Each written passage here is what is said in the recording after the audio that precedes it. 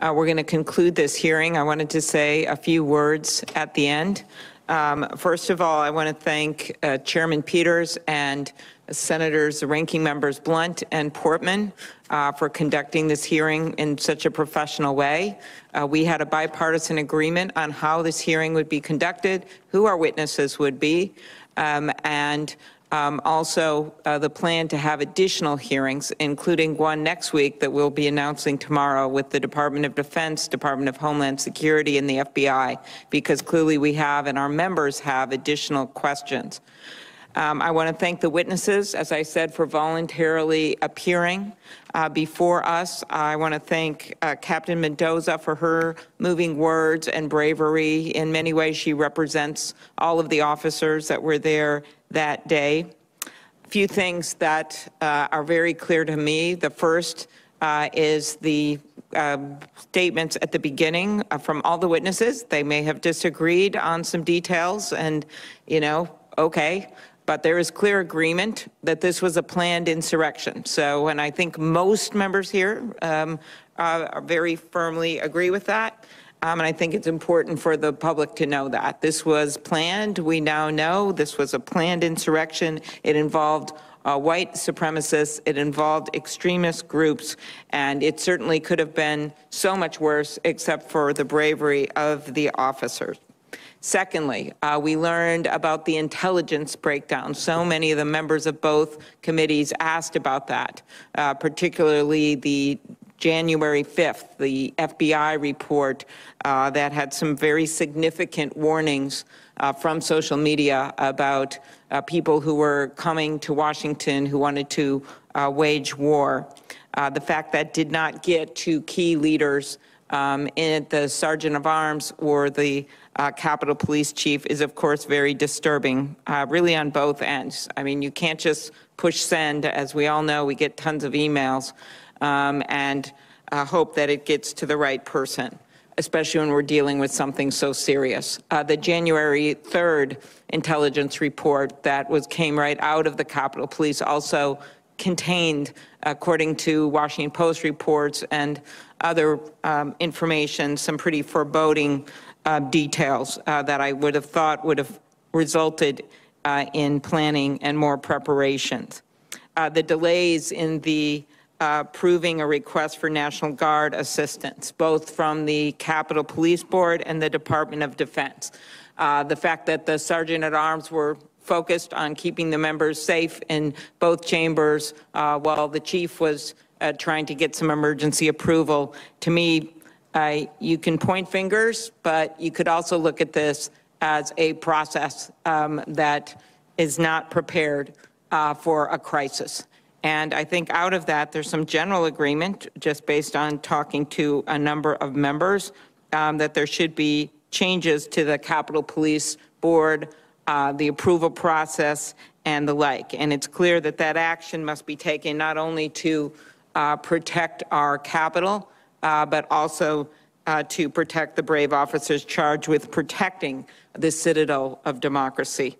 Better intelligence sharing, always an outcome when there's failures of intelligence. We know that, but I think we'll get more details in the coming week. Some security changes at the Capitol, requests that have been made for a while on those changes that I think we have to seriously consider. And no, it does not have to be barbed wire.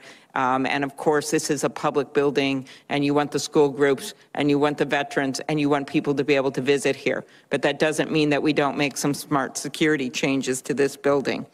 The use of the National Guard. We know after 9/11, the National Guard helped for quite a while. We also know that we have to have a plan going forward, as well as consider what happens when we need a greater number of National Guard in a crisis and how those approvals are made. Those are just some of my takeaways. I'm sure many others will have more, but I do want to make it clear that there are some items of agreement between most of us on this committee, and I don't think we should let the words of a few become the story here, because I think this has been a very constructive hearing, and I want to thank our witnesses for coming forward as they did. And I want to thank Senator Peters, and we look forward to more hearings. Thank you. Well, thank you, Chair Klobuchar. I have enjoyed this hearing. Thank you for your leadership. It's been good working with you and your entire team with the Rules Administration Committee. And certainly want to thank Ranking Member Blunt and Portman and all of the members who came here together today to work in a bipartisan way to ask tough questions and to get answers. I want to thank Captain Mendoza for sharing her experiences. Certainly a very powerful way to start this hearing.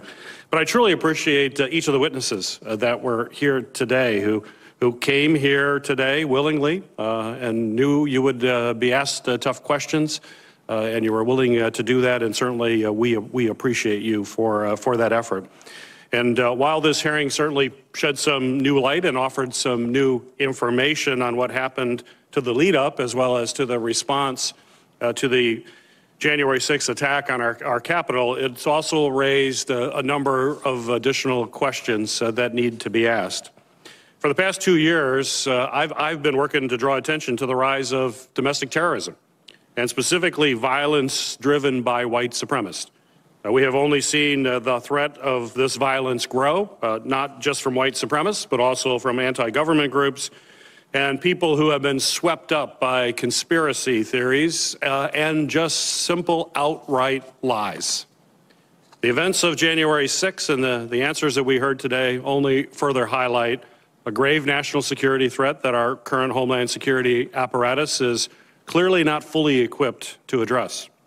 Our national security agencies were overhauled and they were forged in the aftermath of the September 11th attacks. And they're basically built around responding to foreign terrorist attacks. And they have been slow to adapt to this evolving threat of domestic terrorism that we have seen in the last few years. The Homeland Security Committee was created to oversee reforms to fix the intelligence failures that led to 9/11. And now I intend to ensure that this committee oversees efforts to fix the failures that led to the January 6th attack. There's no question our federal counterterrorism resources are not focused on effectively addressing the growing and deadly domestic terror threat. The January 6th attack marked a once-in-a-lifetime failure, and now we have the duty to ensure that the federal government is doing everything in its power to make sure another attack like this never happens again.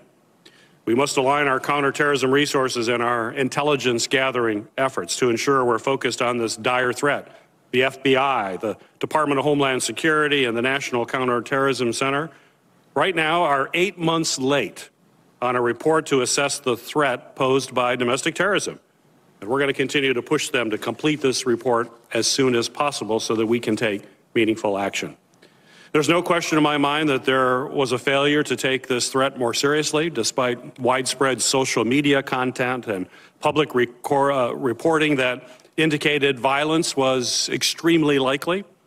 The federal government must start taking these online threats seriously to ensure they don't cross into the real world violence.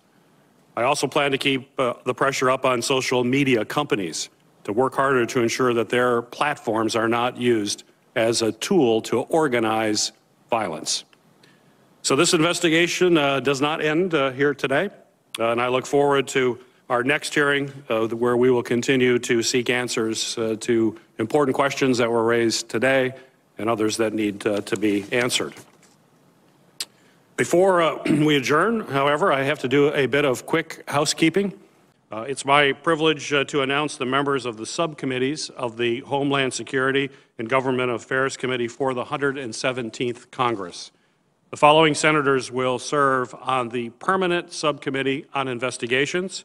John Ossoff will be chair, Ron Johnson, ranking member, Tom Carper, Maggie Hassan, Alex Padilla, Rand Paul, James Langford, and Rick Scott. The following senators will serve on the Emerging Threats and Spending Oversight Subcommittee. Maggie Hassan, Rand Paul. Maggie Hassan will be chair. Rand Paul will be ranking member. Kirsten Sinema, Jackie Rosen, John Ossoff, Mitt Romney, Rick Scott, Josh Hawley. And the following senators will serve on the Government Operations and Border Management Subcommittee. It will be chaired by Kirsten Sinema. James Langford will be ranking member. Tom Carper, Alex Padilla, John Ossoff, Ron Johnson, Mitt Romney, and Josh Hawley. So congratulations to our new chairs, our ranking members, and to all members of our committee. I look forward to working with all of you in the months and years ahead. Officially, the record for this hearing will remain open for until 5 p.m. on March 9th, 2021, for the submission of statements and questions for the record. With that, this hearing is officially adjourned.